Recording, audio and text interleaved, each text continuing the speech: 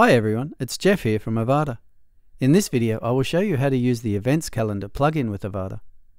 Make sure you subscribe to our YouTube channel to keep up with all the latest videos like this one. And if you don't want to miss one, click the bell icon to get notifications of all new videos on our channel. Okay, let's begin. The Events Calendar plugin is the leading WordPress event management plugin with over 700,000 active installs, and it's also one of the Avada recommended plugins.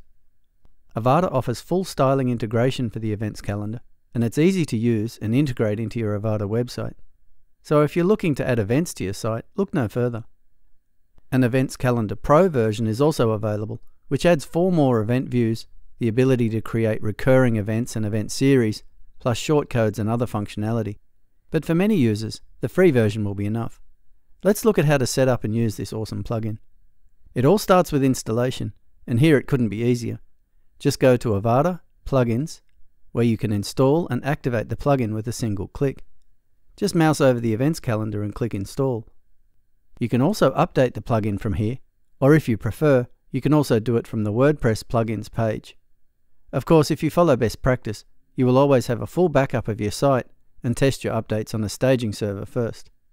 If you import an Avada Prebuilt site that uses the Events Calendar, and currently there are 8 of those, you will be prompted to install it during the import process. I have the church Prebuilt imported here, and so I already have the plugin installed and activated. Once you have the plugin installed, you will see the Events menu on the dashboard sidebar. Under this menu you will find a whole range of submenus, and the best place to start is Settings. The Events Calendar works great out of the box, but there are a lot of options to customize the plugin just how you want it. A good place to start, of course, is the official documentation, and there are links here to the Getting Started guide and the knowledge base. There are way too many settings to go through individually, but some of the more notable options on the General tab are the Events URL slugs, where you can set the slugs for your main calendar page and single event pages.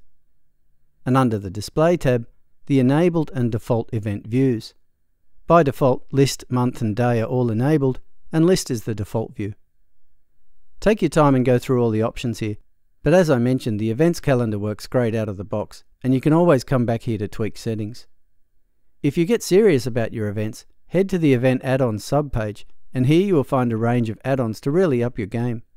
The Events Calendar has an add-on for event tickets that works fine with Avada as well.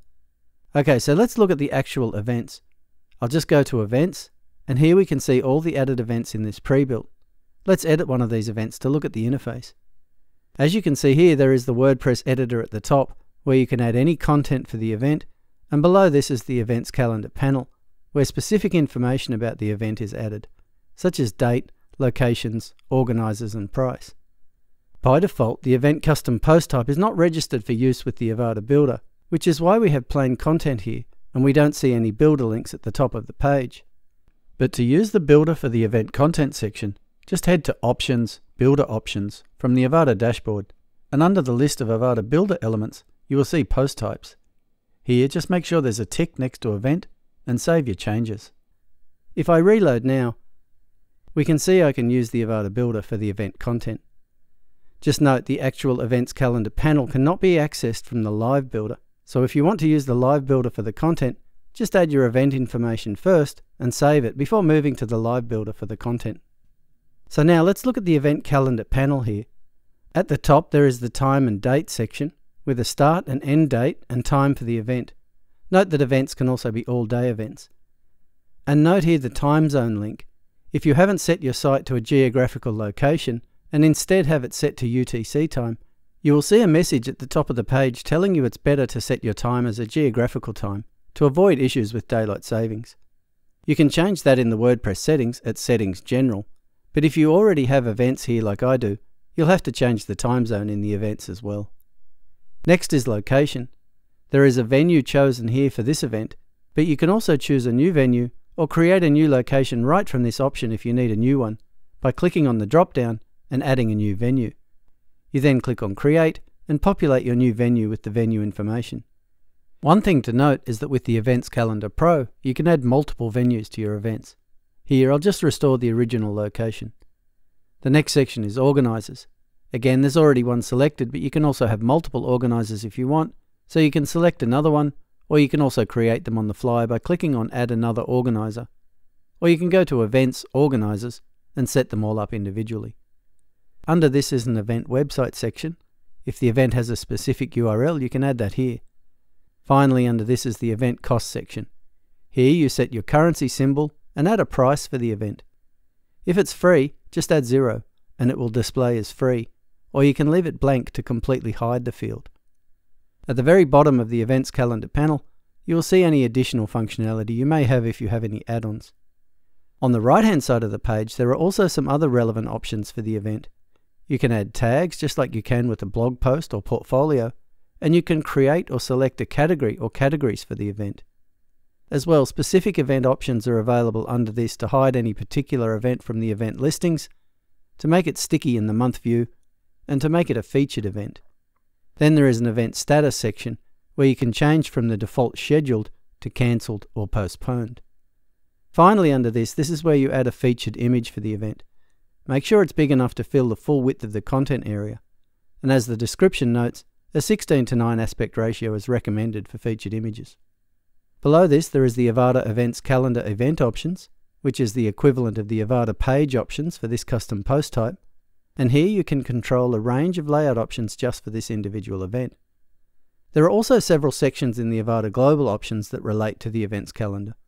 To start, there is the General Events Calendar tab, found under Options, Events Calendar.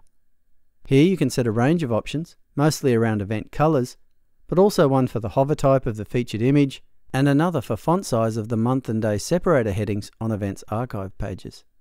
Then there are the Events Single Post options, where you can control the layout and styling of the single event pages.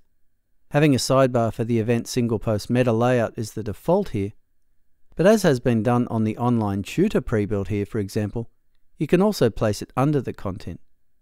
There's even an option to disable it. There are options for the width of the sidebars, and in the bottom section, you can style the Event Single Post sidebar meta content as you want.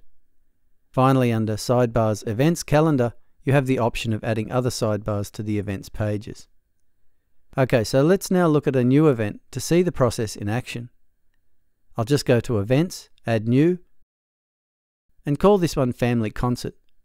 To save some time, I'll just add some plain lorem ipsum here as my event content, and move on to the Event Calendar panel. I'll choose a date for my event, and a start and finish time. So now we come to adding a location and organizer.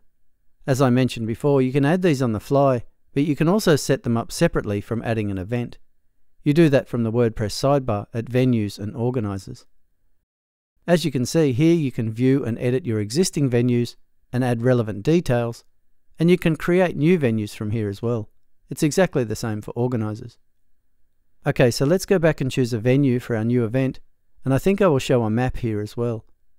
One thing to note is that with the Events Calendar Pro, you can add multiple venues to your event. So next, I'll choose an organizer. I'll add a URL for the event and set a price, and now I'll move over to the right-hand panel. I'll just add a few tags and select a category or two for the event. Under this is Event Options, and I don't think I need to select any of these. Under this is Event Status, and mine is Scheduled, but you can also change this to Cancelled or Postponed if necessary. And of course I will add a featured image. I just need to make sure this image will be big enough to cover the width of the site content less the sidebar, as it will be used at the top of the event. Okay, that's all I need to do here, so let's publish this event. And now let's take a look at this single event on the front end. Here it is, and we can see our featured image at the top with our editor content under that. Down the right hand side are our event details, venue and organizer, and at the bottom are options for adding to Google Calendar and iCal export, as well as some social sharing options and pagination to the previous or the next event, or both depending on the dates of the events. With Avada's integrated styling, this looks fabulous. If you have the Pro version enabled, you also get related events at the bottom as well. Okay, so that's a single event. What about multiple events, the calendar in Events Calendar? Remember the Events URL slug in the settings? By default, that's Events, and it's here on the menu. So if we head to that URL, we can see the default calendar view for all events. It is set to List View in the plugin settings, so that's what we get. As you can see along the top here, you can search for events, and you can also change the view to any of the other enabled views. The month view, for example, is a calendar, and we can see the events in this month here, and if we mouse over them, we get a preview. If I change to day view, there are no events, and you would need to be running a lot of events for this to be a very useful view. In most cases, the lists view is probably the best default. But if you get the Pro version, there are another 4 views you can add, like Summary, Photo, Week, and Map view. Mention should also be made of Avada layouts. It isn't mandatory to use a layout with the events calendar, but it's completely possible. Let's say you wanted to add a custom page title bar to every event. It's very quick and easy. I'll just go to Layouts and create a layout called Events. In the conditions, I'll make it active for all events. That saves and I can close that. Now I'll just take a little shortcut and add a page title bar layout section I made earlier called Events PTB. And now if we go back to the event and refresh, you can see the page title bar at the top.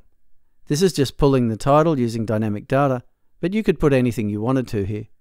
And this will now be at the top of all single events. Please see the Avada Layouts documentation linked below for more details on that feature. Okay, so finally there is the very useful Events element.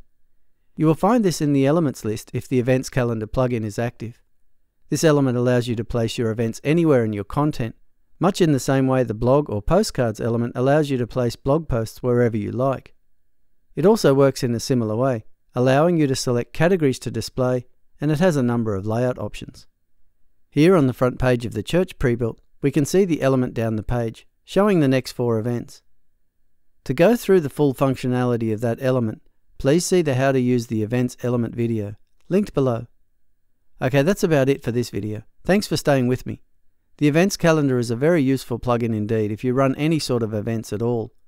And as you have seen, in conjunction with Avada, it works a treat and can be customized in many ways to suit your needs. Okay, this concludes our video on how to use the Events Calendar with Avada. Make sure you subscribe to our YouTube channel to keep up with all the latest videos. And if you have any questions or need assistance, please create a support ticket and our team will gladly assist you. As always, we want to thank you for choosing Avada.